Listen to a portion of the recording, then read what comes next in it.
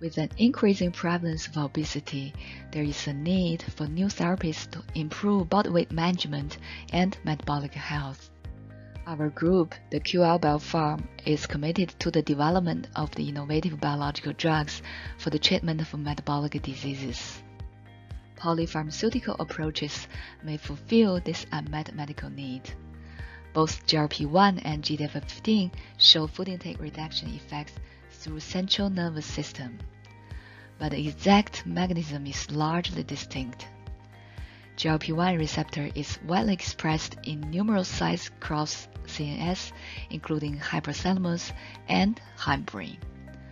But GDF15 receptor was only expressed at hindbrain. Even within the same nuclei, GDF15 and GLP-1 do not activate the same neuronal populations.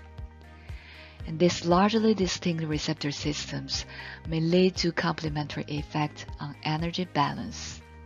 In this study, we developed GLP-1 GDF15 hybrid molecule QL105 with balanced pathway activation. Structurally, the GLP-1 variant is fused with a peptide linker to the N-terminus of the GDF15 analog. Furthermore, the molecule contains chemically conjugated C18 fatty acid for the purpose of time action projection. We firstly tested QL105 in 2 mouse models, diet-induced obese mice and diabetic DBDB mice, and compared QL105 weight loss efficacy and its impact on other metabolic parameters using semaglutide and long-acting GDF15 variant as head-to-head activity benchmarks. In diet-induced obese mice, QL105 demonstrated dose-dependent weight loss, normalization of hypoglycemia, and reductions in plasma triglycerides. Notably, these effects were more pronounced at substantially lower doses of QL105 compared to semaglutide.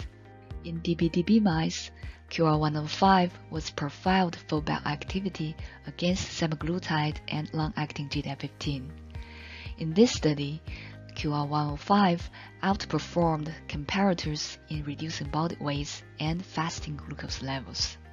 We next wondered contributions of each active arm in this co-agonist to the observed pharmacological effect.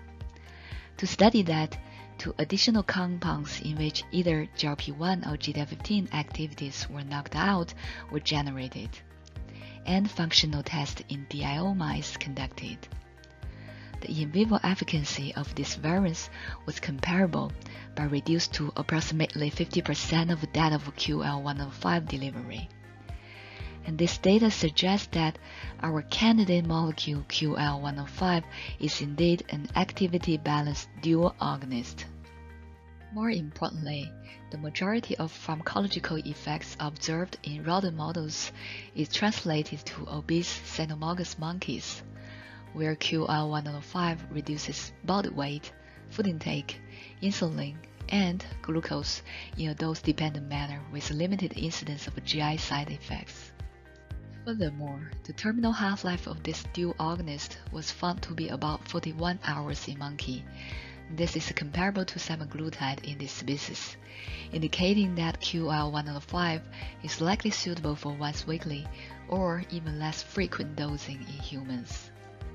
In summary, the preclinical data in our study demonstrate that our activity-balanced GLP-1 GDF15 dual agonist QL105 may represent an efficacious and safe approach to treat obesity and associated morbidities. Whether its superior metabolic effects in animals will translate to humans is worth further investigations and will be reviewed in the near future.